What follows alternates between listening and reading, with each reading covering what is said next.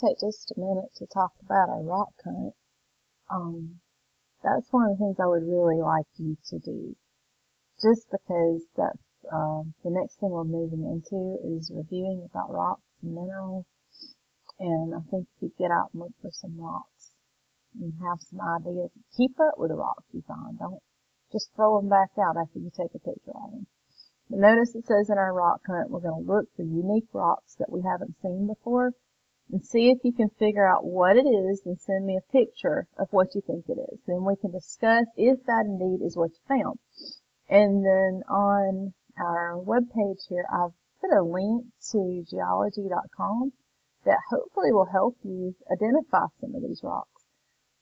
It has pictures of rocks that you might see every day commonly that might help you identify it, and then you can go into also finding out some other things, such as if it's igneous, metamorphic, sedimentary.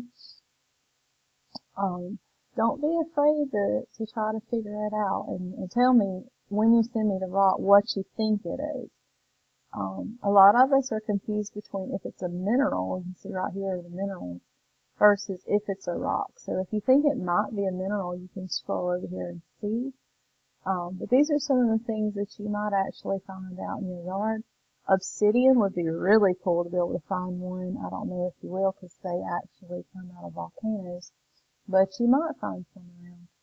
It would be neat either way. So see what you can find. And then send me a picture of it on my email. You'll see in our 6th grade Team 2 Facebook page, it's right here, HCMS 6th grade Team 2. If your parents or you haven't already joined, feel free to, even if you're Team 3, because you can see Branson, who is Team 3, submitted this rock, and he said he thought it was a type of crystal, and then down here we're discussing what kind of rock do we actually think it might be. So join our discussion, see what you think after you look at it, and looking at the geology.com. Then we have, just, down below it, just to show you, Bailey submitted a possible earthquake resistant house, and we can start talking about it underneath it.